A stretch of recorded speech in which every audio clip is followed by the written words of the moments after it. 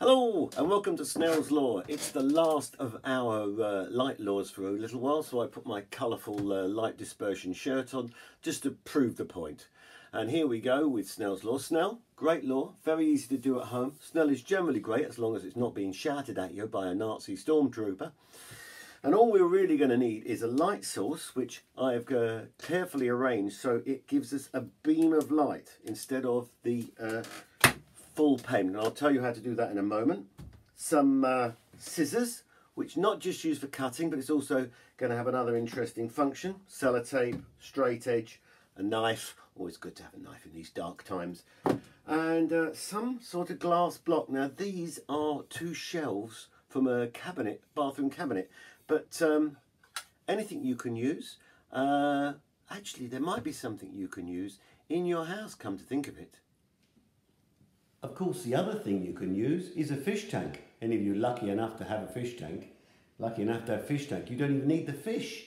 You just need a large, flat-sided water container. And if you notice, I'm shining the light in at an angle. And you can actually watch this go along the base of the fish tank.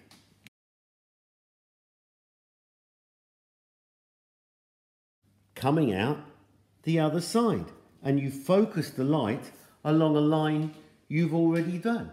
Well, that might be difficult. Actually, it even might be impossible. So now we need a light source. Now I've taken my light source and I've covered it and given it a little slit, as you can see. Now how do we do this? Well, we cut ourselves across, something which should be easier for you lot to do than me. And then on one side of the cross, I merely cut out the thinnest slice I can for a slit. When I've done this, I've got, press out the slit, there you are. And then I tape it around the outside of the lamp. What could be easier? Then I realised I didn't have a protractor. So, first of all, I had to make a compass. So I took a pair of scissors, I taped a pen onto it, and then I taped up the scissors so they couldn't move, so they were fixed. And this is, of course, a compass. Then I'm going to make a protractor by drawing a line. And the first thing I'm going to do is create a perpendicular, which means I divide the line straight up perpendicular, which gives us 90 degrees. Then if I subdivide or bisect the angle of 90 degrees, I get 45 degrees. There we are, that's 45 degrees. There we are, I'm writing it in cleverly.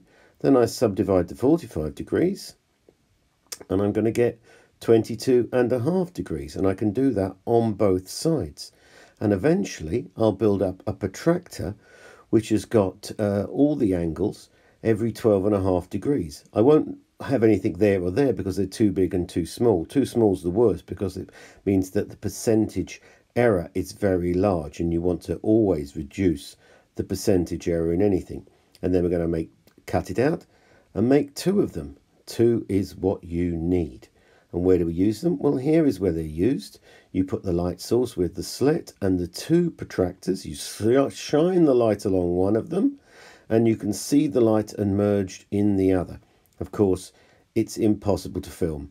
I tried everything. I tried putting a little bit of a cover over. I tried everything.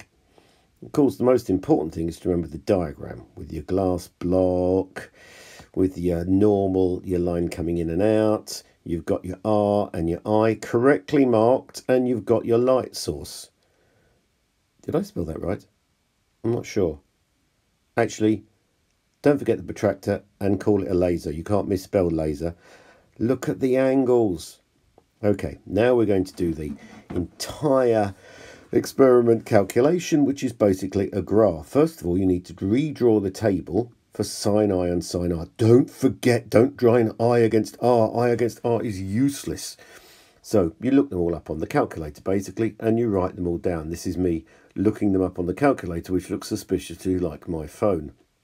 Anyway, I'm not going to bore you with the whole thing. Let's fade out of this and fade in. There we are. I'm almost finished here. We'll put the last two in. Right, then we've got to plot the graph. So here's the graph. We draw in the lines, the L, the line down the side and across.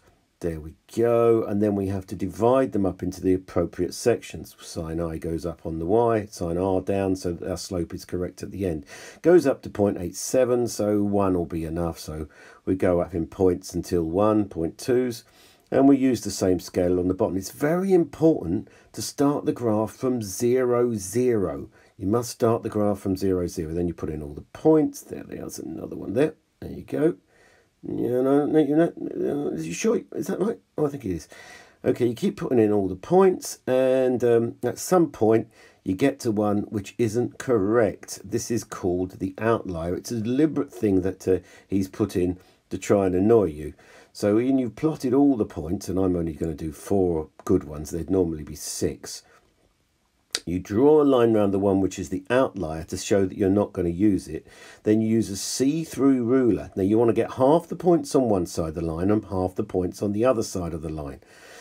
There you are. And then you take a point on the line and you find the coordinates of that point. And then the slope is the y coordinate over the x coordinate because the other point is 0.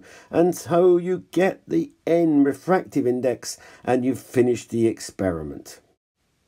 So what kind of supplementary questions could you be asked? Well, you could be asked, why would you draw a graph? Why not just take the averages? Well, the answer is really twofold. First of all, you eliminate outliers, those points which, as you can see, are way away from the graph. You don't have to worry about them.